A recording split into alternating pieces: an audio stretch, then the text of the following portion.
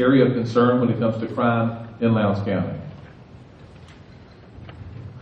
Probably drugs, Chris. Let me clear this up. I said that I believe that I'm the more rounded candidate to prosecute in the Solicitor General's office here in Lowndes County. I don't want anybody to believe that I have the opinion that you should be soft on crime, and I'm certainly not soft on crime, and I want to clear that up. I believe drugs is the biggest issue, and usually drugs is behind every other offense, or the majority of them. But there's one thing, there's a couple of cases that I believe that would come through the solicitor's office that I believe you should certainly be tough on. Other cases you can come to some understanding with them, but when it comes to family violence battery, when you got family members beating up on each other and driving under the influence of alcohol, those cases I will hold the people accountable for.